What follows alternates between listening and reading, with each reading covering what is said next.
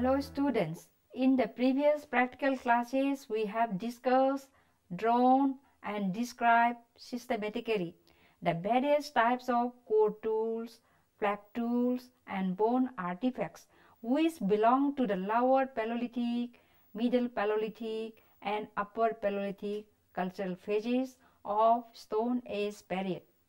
In this module, we shall discuss, draw and describe another type group of lithic tools which belong to the Mesolithic culture. Such type groups are commonly known as microliths, which dominate the Mesolithic culture of Europe, late Stone Age of India and middle Stone Age of Africa.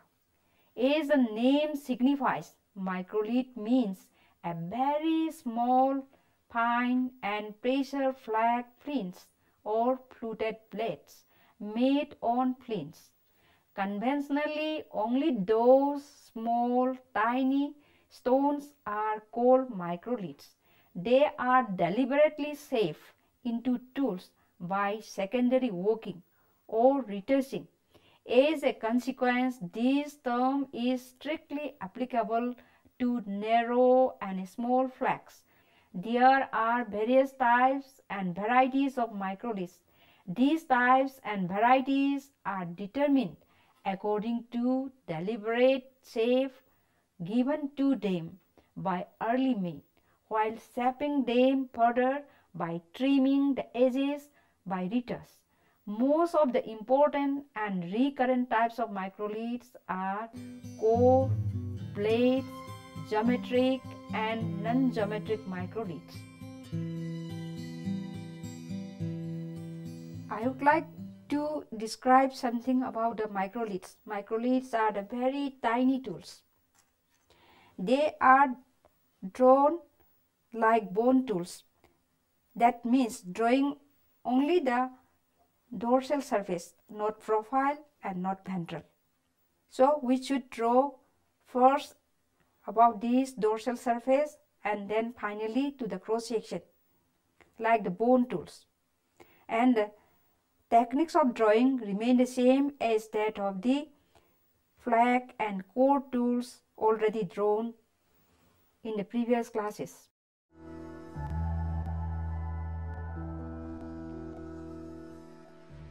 For an accurate drawing of a given specimen, each student should follow certain procedures which are similar to earlier lithic tool drawings. Here, in the Mesolithic culture, all the tools are very small and they are represented by the illustrations of the dorsal surface and cross section of each tool. Thus, it is similar in one sense with the accurate drawing of bone tools. The usual procedures are: number 1, orientation; number 2, nature of presentation; number 3, required instruments and materials; and lastly, number 4, technique of drawings.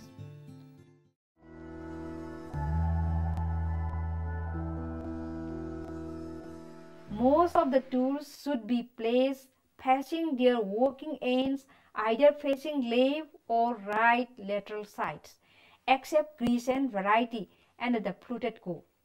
Like the bone tools, particularly harpoons, each tool is required to draw its dorsal surface only. Then it is followed by illustration of their respective cross section just below their corresponding images. No profile or vertical views are drawn. Next come to the nature of presentation. Each three-dimensional given microlith is represented by two-dimensional image. The boundary of the tiny tools are drawn by using conventional thick lines. The edges are also represented by the same thick lines, whereas the shape, size and nature of the flag curves, either primary or secondary, either deep or shallow, etc., are done by using somewhat curved and more curved lines. Straight parallel lines is used for filling the space for both cross-section drawings. Now come to the required instruments and materials. All the instruments and materials to be supplied by the department concerned and needed materials to be brought by each student are similar to other previous practical classes. Now come to the technique of drawing. Like other lithic tools, we should measure the length of the given specimen.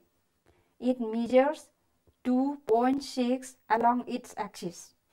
Then we should draw a straight line forming its lower boundary or proximal end. It forms lower boundary or proximal end.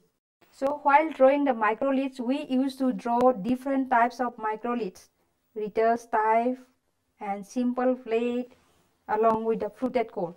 This is the fluted core.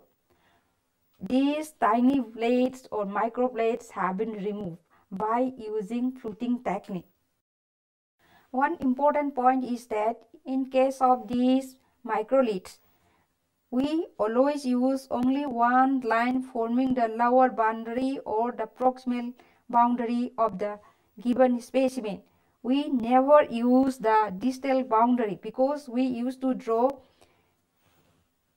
various types of microliths and fluted cores having different heights. So we never use the distal end or distal point or the upper boundary of the tool.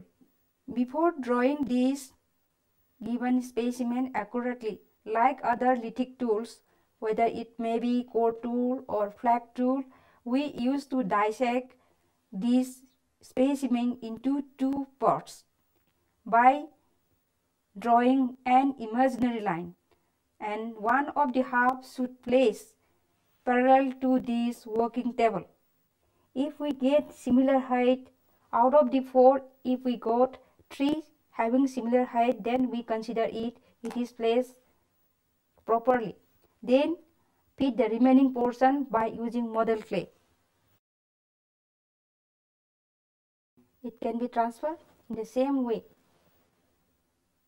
and fix it here. Then drawing should be started.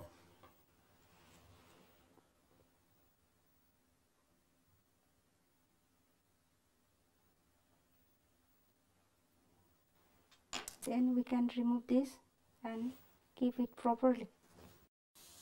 Then we can join these lines.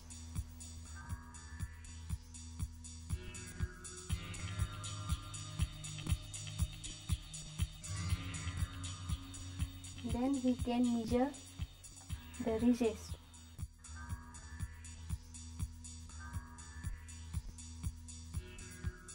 So it starts measuring from here up to here and up to here.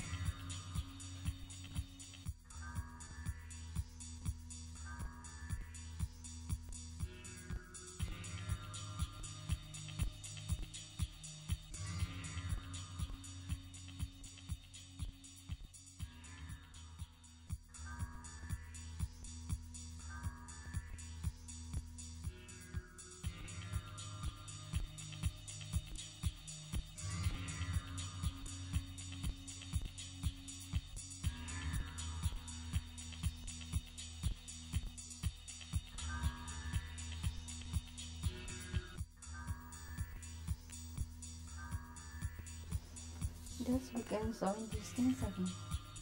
It starts from here and goes up to this and it goes to this.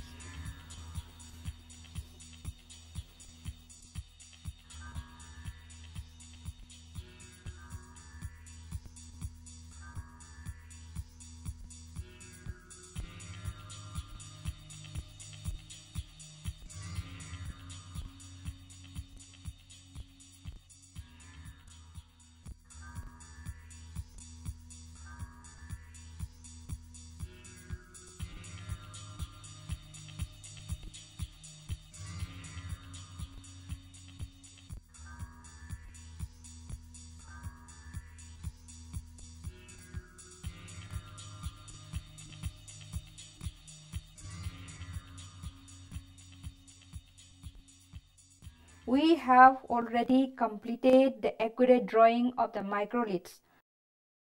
Now let us describe these tools systematically. Before describing a tool systematically, we should note down the museum number or accession number written on the specimen. It indicates the place where from it is collected or explored or excavated, or even the place where it is housed or exhibited. The next point is we should mention the raw material for shaping this tool. The given specimen is made from chalcedony. About the state of preservation, the given specimen is slightly rolled and slightly patinated. Then let's come to its measurement. The maximum length along its axis is 3.1. Maximum breadth along its half length is 0.9, and maximum thickness along its half length is 0.5. Next, let us describe about the state of preservation. The given specimen is slightly rolled and slightly patinated. The given specimen is a tiny flat tool. It is somewhat rectangular in shape. Then let's come about its dorsal view. The dorsal surface is represented by two parallel flex curves. These two parallel flex curves, and it forms and arises towards its middle part. And there is also another smaller flex curve present here. And towards the lateral side, there is a number of secondary flex curves or retouching. The length of the tool exceeds twice its breadth. Now let's come to the profile view. The line of profile is continuous and somewhat straight. We can see a number of retouching near the line of profile. Then let's come to the ventral view. The ventral surface is represented by a single flex curve. Now let's come to the cross section. The cross section is somewhat triangular in shape, like this. Now let's come to the probable tool making technique. From the shape, size, and nature of the flex curves present on the specimen, the given specimen might have been prepared by using fluting technique or punching technique or indirect percussion. From the shape, size, and nature of the manufacturing technique, the given specimen is identified as microblade, having retouching work, and simply known as retouch microblade. Now let's come to the probable cultural period and chronology. Culturally, this given specimen belongs to Mesolithic period and chronologically belongs to Holocene times. Now let's come to the probable function and economy. The given specimen might have been used for cutting purposes after hafting to a handle, or it might have been used as the barbs of harpoons after embedding to the main stems of the barb. Economically, the given specimen might have belonged to hunting small games, fishing, and gathering economy.